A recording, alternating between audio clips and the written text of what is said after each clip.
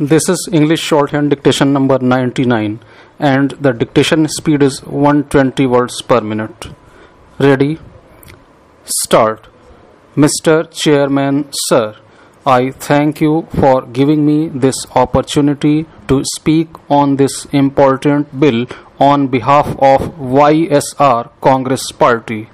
The Foreign Contribution Regulation Amendment Bill 2020 amends the Foreign Contribution Regulation Act 2010, which regulates the acceptance and utilization of foreign contribution by individuals, associations, and companies. The bill prohibits acceptance of foreign contribution by public servants as defined under the Indian Penal Code. This would be extremely useful in preventing officers to accept undue favors from sources that are not in favor of the country's interest. The bill also says that any person seeking prior permission, registration or renewal of registration must provide the Aadhaar number of all its office bearers, directors or key functionaries as an identification document. This is also a good move to increase transparency and we welcome it.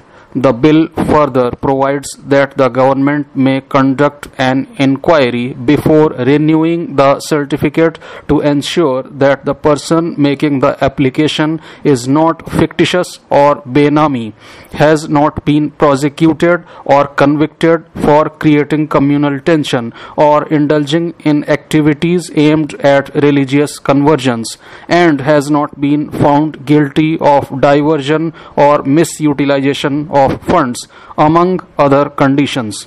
Apart from that, in the earlier act, a person who receives foreign contribution must use it only for the purpose for which the contribution is received.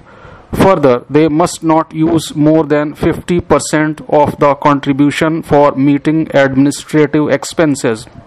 This bill reduces this limit to 20%, which is a very good move. In addition, under the earlier act, the government could suspend the registration of a person for a period not exceeding 180 days. The new bill says that such suspension may be extended up to an additional 180 days. In conclusion, I would like to mention that the bill is a timely effort by the government in ensuring transparency wherever foreign contributions are taken and shall also reduce malpractices wherever foreign funds are involved. This bill was much needed and our party supports the bill. Respected sir, today we are discussing about a law which is undergoing the third amendment. This law was enacted in 2010 and became applicable from 2011. Subsequently, in 2016 and 2018, this law underwent two amendments. Now we are going to amend it for the third time, which will certainly make it worthy of implementation. When our country became independent, some people were saying that this was not the real freedom. They were ready to fight for real freedom by an armed struggle and used to garner resources from abroad. Then there were some other people who sought financial aid from foreign countries and utilized them for religious conversions. In 1954, a law was enacted in Odisha to prevent religious conversions. Later on, the MP government also enacted a similar law. Nowadays, many state governments in India have similar anti-conversion laws in place. The then Ministry of Home Affairs was well aware of the fact that funds from foreign countries were being utilized in conversion. Hence, the Ministry of Home Affairs had enacted a similar law in 1975 to prevent misuse of foreign contribution. So, it is nothing new. I am surprised why it is being opposed now. Perhaps some people are apprehensive that their interests will be hindered. In this country, there is a lot of scope to indulge in philanthropic activities, but when the government asks a person or institution about their source of fund, whether they were utilized for personal indulgence or philanthropic activities, one must be ready to submit the detailed report. What is the objection here? As far as I know, all those institutions who accept foreign contribution should submit a report before the Chief Secretary through their district magistrates.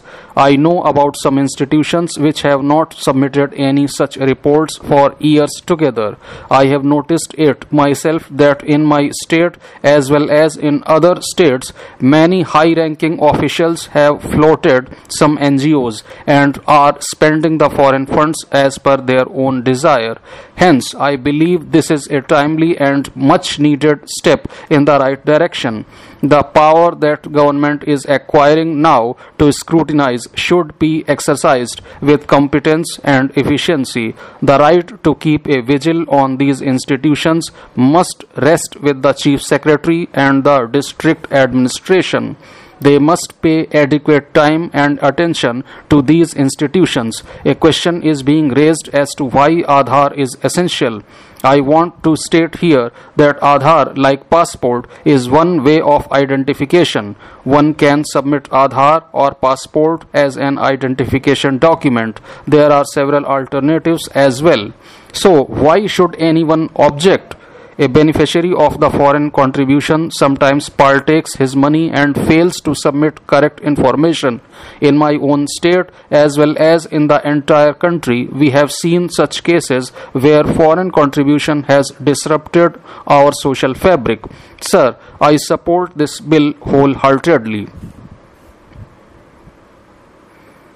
I would like to raise a few pointed questions and I would ask the Honorable Minister to reply to all the 4 questions because I myself come from a background of NGOs and it is an unfortunate day that the way the Treasury benches defended this bill was unfortunate.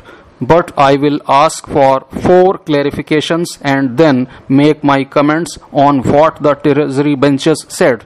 My first point is this. You have brought down the administrative cost and salaries from 50% to 20%. How have you reached this magic number of 20%? Is that how you are going to control salaries and jobs and the number of people in NGOs? What is the logic behind this 50% and how can any government control the donors who give the money? Tomorrow you will say that salaries of CEOs need to be controlled. It is a $1 million question. Second, I clearly need a clarification because I think there is some disparity in understanding and we need to clarify this to the nation. You should clarify why you need an Aadhaar compulsorily when the Honorable Supreme Court repeatedly has ordered that it cannot be made compulsory. The FCRA account has to be opened only in Delhi. Why should the account be opened only in Delhi? You have recommended only State Bank of India. What logic does it make in this age of technology where everything can be managed so well? I cannot understand why only State Bank of India has been recommended and other banks have been left out. This is nothing but harassment.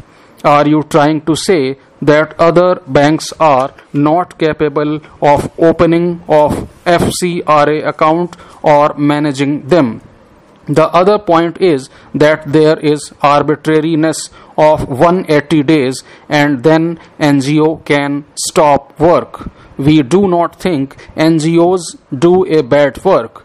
It is very unfortunate that one of the members from the Treasury benches who is a former police officer, made such a bad speech? As a retired police officer from Maharashtra, what example did he give by saying that one NGO did not do good work? I am really offended. If he was the police commissioner, what action did he take on them?